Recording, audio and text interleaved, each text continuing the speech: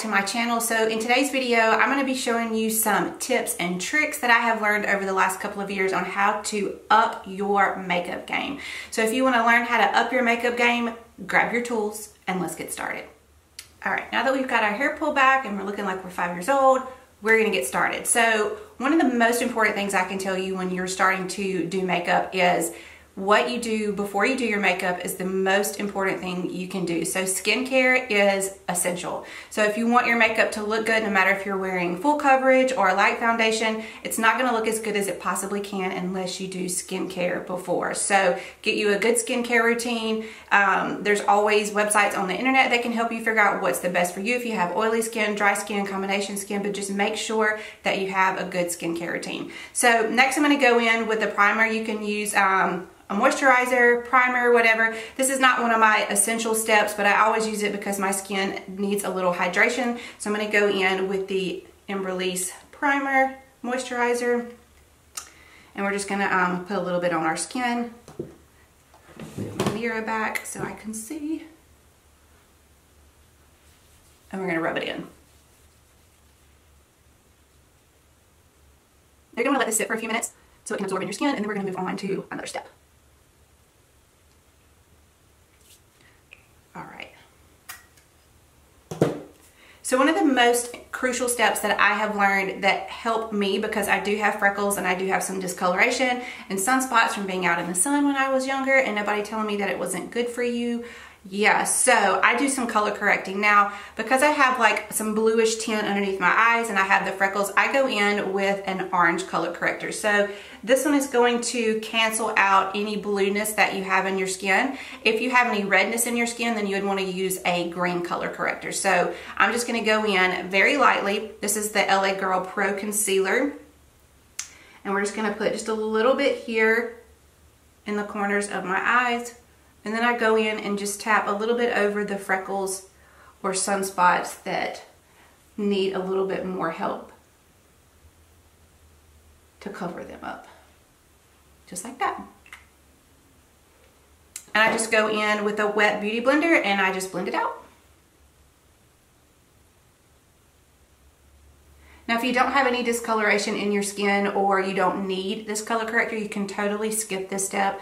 I use it because I do have the freckles and I'm a little bit older, so it seems to help cancel out some of the blue and the freckles. And so I just use it and press right underneath your eyes. Be very careful when you're working underneath your eyes because that skin is so thin. And you always want to go in with a light hand with this color corrector because if you put too much, it can make your foundation have an orange tint to it. So just keep that in mind. Okay, so now we've got our foundation on. I just went in with the Huda Beauty and the Pure 4-in-1 foundations. I mixed these two together and I used my Morphe M439 little kabuki brush and I just blended it all out. Now this gives you pretty full coverage, which I like, but the next step we're going to talk about that really helped me, you know, elevate the makeup game is my Tarte Shape Tape Concealer, okay? You don't have to use this brand, but the concealer is going to help you if you want to conceal any areas or if you want to highlight the T-zone of your face. So if you're going to conceal any areas, you want to make sure that you get a concealer that's close as possible to your foundation color, because if it's lighter, it's not going to blend and help you cover those areas that you're wanting to conceal. Now, if you're wanting to highlight the areas, you're going to go with a concealer that's about 1 to 2 shades lighter than your foundation. So I really like the Tarte Shape Tape. It's high coverage. It doesn't crease, you know, very much on me, and it just seems to work very well. So I'm just going to take it. Now, where you put this is all of your preference. There's many things going around the internet about you need to put it here for lifting, you need to put it here to highlight, you need to put it here. So you find what works for you, and that's the way you can stick with it. So I'm going to put just a little bit here underneath my eyes, right here. Now you can put some here as well. We'll go ahead and try that and I can show you guys this. Right here at the corner of your eyes, and that's going to help give you that lifted look. I'm also going to take it down the center of my nose, on my Cupid's bow, and on my chin, just like that.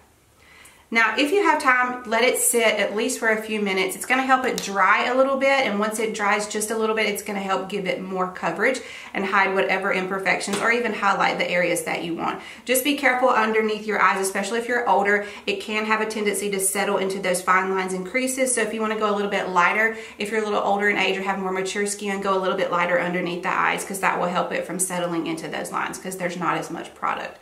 So I'm just going to go back in with my kabuki brush and I'm just going to blend this out.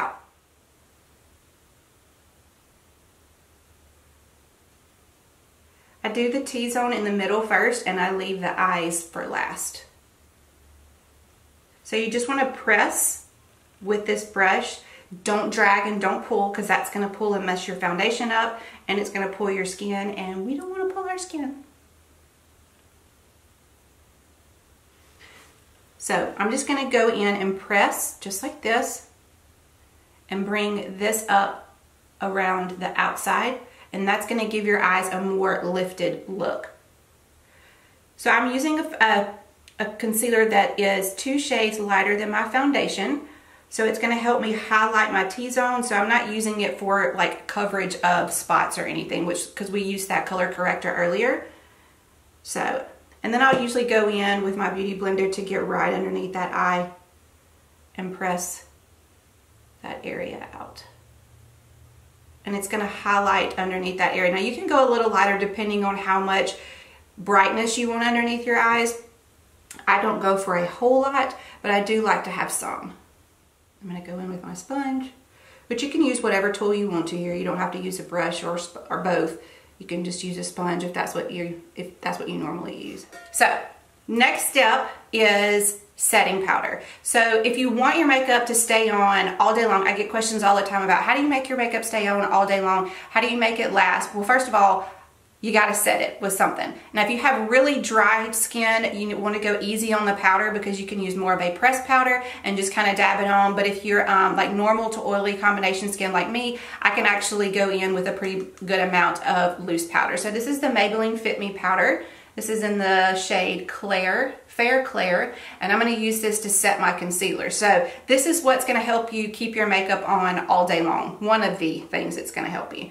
I'm just going to go in with my damp sponge. Okay, now remember my sponge is damp, it's not dry. So that way it's going to help absorb that powder on there. And then I'm going to go under, and depending on how much powder you want, you can go as little or as much as you like. It just depends on where I'm going and what I'm doing as to how much powder I put on. So you're going to set that concealer. I went pretty heavy today, but you don't have to put this much powder on if your skin is dry, because you don't want it settling into those fine lines. Then I'm going to go in and lightly press some more powder on the rest of my face. So I'm going to bake a little bit underneath the eyes, which you don't have to do, but if you're not familiar with baking, the baking is basically the powder is going to warm up with the temperature of your skin, and it's going to kind of bake in with your foundation, and that way it's going to have this like canvas over the top, so where it's going to keep your makeup on last longer. Oh my Lord. So bronzer is going to be our next step. Now I think bronzer is one of the most important steps that you can do in your makeup, is because it brings warmth and it brings more dimension to your face. So I'm going to go in with the Marc Jacobs. This is in the color Tantastic. This is what it looks like. And I'm going to go around the perimeters of my face to give my face some warmth, kind of like I've been out in the sun. So it's going to keep my makeup from looking like this blank slate as to what it looks now. We're going to bring some dimension back into the face. Okay. So I'm going to go in with my Hank & Henry Sandra brush, just like this. So this is a preference. I like a more thick, kind of rounded brush. You can also use brushes like this. This is a little bit more, it's got a little bit more give to it. It just depends on your preference. I like this because it helps me kind of control where I put it, but it also blends it out really well. So, and you can already see like the warmth that it's starting to bring to my face. I like to use a lot of this bronzer. It's a little light for my skin tone, but if I build it up, then I can make it work. So now we've got some warmth to our face. So you see the difference that a bronzer can make. It can, like, you could literally just put some mascara on and some lip gloss and be done with it. But I think if you're going to go through the trouble of putting foundation on, you at least need to have some bronzer on to warm that face up and kind of break it apart from just being like a blank slate. Okay, so I went ahead and put a little bit of contour on, a little bit of powder blush. Next step I'm going to go in with is one of my most favorite, most recent finds that I am absolutely in love with, and it's just, I just look at my makeup now and I go, oh, that little piece of blush that I put on just makes it look so much better. So cream blush. If you're afraid of cream blush, don't be. It is one of the most, I think, underrated products that is out on the market, but once you find one that works for you, it is fantastic. So, of course, I'm going to go in with my favorite. This is the Hank & Henry Cream Blush, and this is in the color BB Rosa. I'm going to show you what it looks like. That's the color right there. Come on, focus, camera. Get it together. All right, so I did put some powder blush on, and what's great about these Hank & Henry cream blushes, they come in 4 different colors, but what's great about this is you can put it over the powder. So it's not going to pick up the powder, it's not going to move the powder blush, and you don't have to put the powder blush on. I just like the combination of both of them, but this cream blush will up your makeup game like that, and you will see. So I'm going to take my Hank & Henry sponge. This is one that I keep specifically for my cream blushes, and I'm just going to go in just like this, and I'm going to take it and just tap it on the cheeks. And you can already see that it gives that glowy, iridescent, almost like highlighter, but it's not a highlighter, but it's not a blush, but it is a blush. Like, it's just this like combination of like total goodness. So like just fabulous. And if you happen to get too much on, you can always go back in with your sponge that you used your powder with and tap it out and just blend it in a little bit more if you put too much. But you can never have too much of these blushes. They're my favorite. So next step to help you up your makeup game is rose water spray. Now, you don't have to have this specific kind. You don't have to have the Mario Badescu rose water. I think it comes in, like, all kind of companies make it. I think they have like cucumber, they have lavender, they have all kind of whatever scents that you want. But this is something that you need in your routine. So after I get through doing my makeup and I get to this point, I've got a lot of makeup on, but I don't want it to look cakey. So what I do, rudeness. So what I do is take this rose water spray.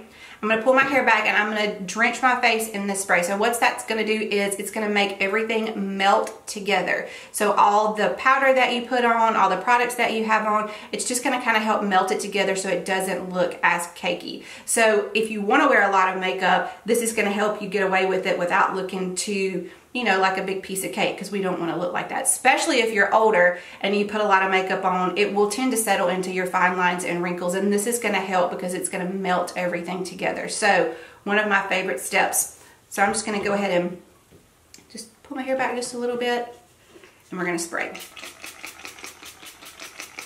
Okay, just like that. Now I'll go in with my sponge and just kind of press it out. Only because a lot of times some of the sprayers are not the best sprayers and they like to spit on your face, and we don't want that. So we don't want any like big water droplets on your face. So I'm going to go in, of course, with my Hank & Henry highlighter. This is in the color Glow Bandit, and as you guys can see, it's very well loved. I'm going to go in with the Hank & Henry brush in Melly. This is just a big fluffy brush, and we're going to go in and put some highlighter on. Now you can go as little or as much as you like, and we're just going to go right here on the cheeks. You guys can see.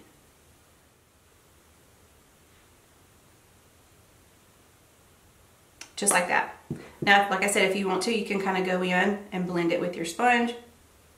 That's up to you. But because you have that rose water spray on your face and it's still just a little bit damp, it's going to really help that highlighter just pop when you put it on. Or you could spray your sponge, or you could just use the damp sponge if you want to. But I really find that the rose water is one of the key components to making your makeup game a little bit stronger.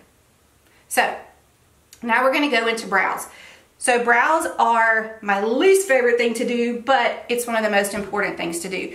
I've started doing more of a straighter brow. So one of the things you want to do when you start to do your brows is be careful is when you draw them, you don't want to bring them down the side of your face. And this is one of the things that I had to learn, because once you bring them and they come down like a circle this way, it's going to make your face look like it's being pulled down. And what do we not want our face to look like it's doing? like being pulled down, especially if you're older.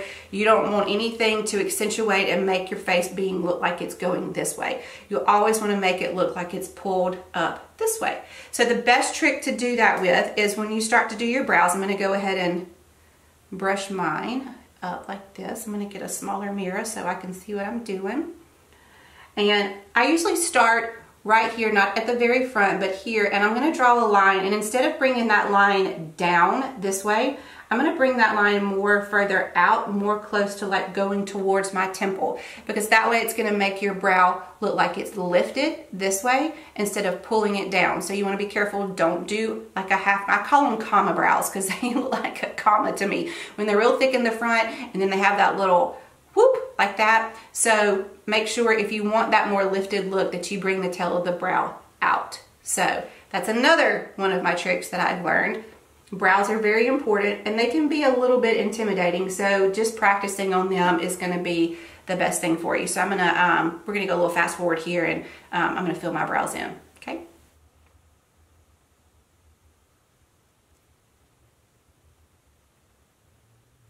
So now I've mapped out the bottom part of my brow and I'm starting on the top, but as you can see, I took that outer and went straight more towards my temple instead of rounding it and bringing it down.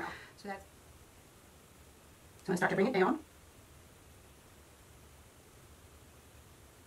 There, and then I'm gonna go ahead and fill that in and lightly brush up in the front and make sure that I don't have that block brow in the front. You want it to kind of be more of an ombre.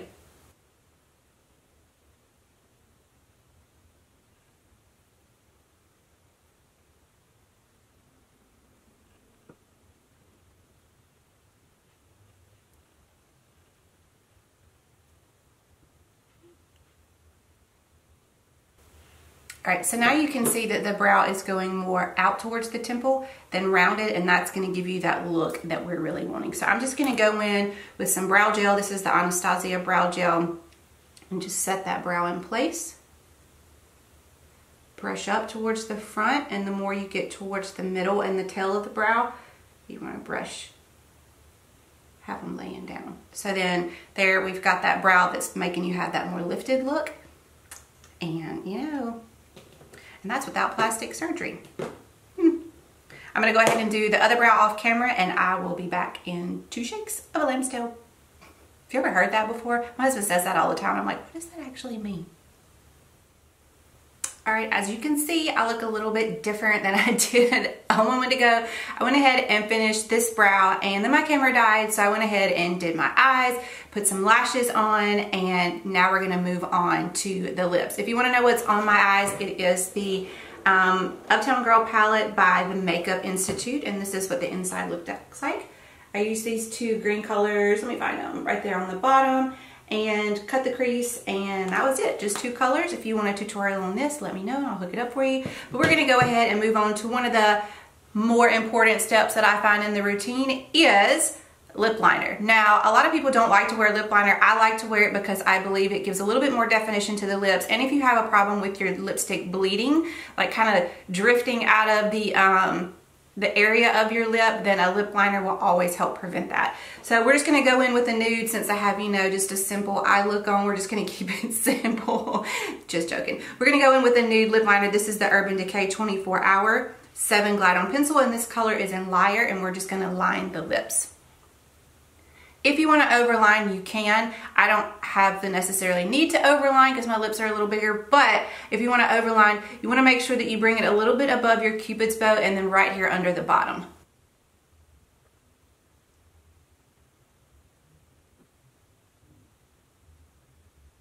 All right, so now we've got the lips lined. If it feels like it's too much for you, you can always go in with your finger and blend it out. So we're going to go in with just a little bit of lipstick. I'm just going to go in with my Maybelline Nearly There. And fill those lips in. And then I'm also going to go in with the gloss just because I'm a little extra. This is the Hank & Henry Orlay Lip Gloss. You're going to put a little bit on there. Just like that. And where's my setting spray? I swear, I can never keep up with anything over here. Hello, setting spray, where are you? All right, so I did find some setting spray. So I'm gonna go in with the Urban Decay All Nighter Setting Spray. Now this is another crucial tip if you want your makeup to stay on all day long and kind of elevate that game and be like, you did something different to your makeup because it's been on a really long time and it looks really great. So you're just gonna take this and we're just gonna spray the face, let it dry. And that's gonna help that makeup stick like glue. So, this is the finished look. I hope you guys liked it. I know this is not very natural. It's a little bit more glam, a little bit more out there. You don't have to do any kind of eyes like this. I just wanted to kind of play around with some color today. So if you like this video and you like this tutorial, please give me a thumbs up. You can subscribe down below and let me know any other videos that you would like to see in the future. And with that said, yeah, I think I'm gonna go have a snack and watch some TV. So I'll see you guys next time. Bye.